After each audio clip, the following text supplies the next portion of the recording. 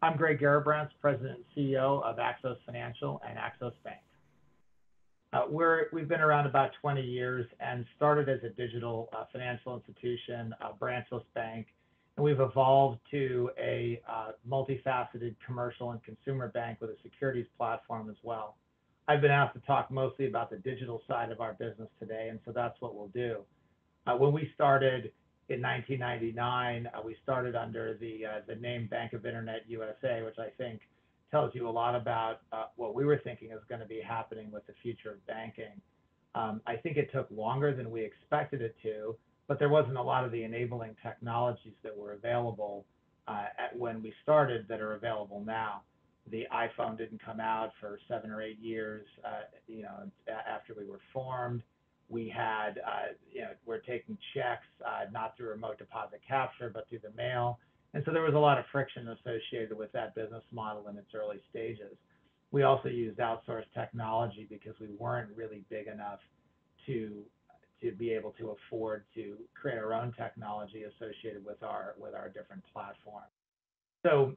as we evolved and we got bigger and we continued to have success, we recognized that we needed a fairly broader and more substantive differentiation to our products than we had, because at the early stages, we really focused on a very low cost structure and higher rates and lower fees to our customers. And so when we thought about what those differentiators could be, we really needed to focus on the digital user experience and a broader range of products. So in order to do that over the last several years, we've brought in a number of securities-based businesses, and we recently launched within our banking platform or in our broader financial services platform a robo-advisor as well as a stock trading platform. So the idea behind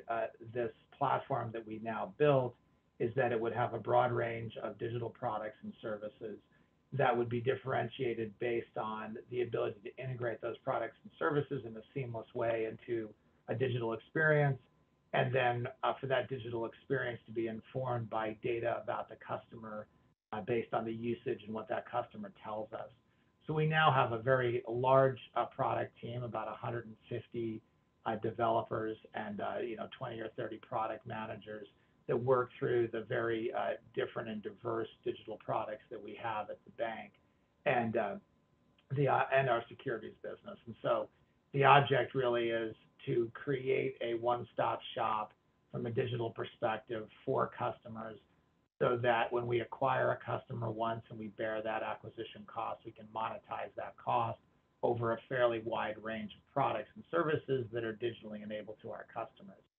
I think we found that in the financial, in this recent COVID crisis, that having an ability to rapidly modify what we were saying and doing on our platform and being able to interact on a wholly digital basis with our customers without having any branch network was actually a significant benefit to us. And so I think that obviously, given what's happening with the digitization of financial services accelerating as a result of the consumer behavioral changes that have arisen from the pandemic, I think this is a very important component of banking institution strategy that I believe we have an advantage in, because we've been doing it for a long time. So for the future, we're going to continue to improve that product synthesis. So regardless of how somebody comes to us, whether they come looking for a managed portfolio product or self-directed trading or crypto trading, that they're given a broad range of lending and deposit products that are thoughtfully curated in that proprietary platform that we've developed. And that platform will continue to improve those products and recommendations that will provide customers,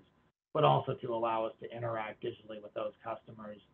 entirely through the platform as well, which makes it much more efficient for us. So overall, I think what we've gotten out of being very digitally focused is we've had very strong profitability.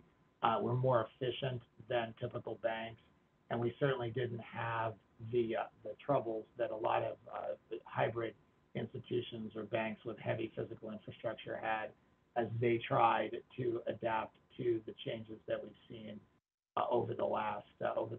year and a half in the environment. So Thank you very much for your interest, and certainly if anybody is interested in talking more with us, we have our head of investor relations, Johnny Lai, who you can look up on our website, and we'll be happy to talk to you. So thank you.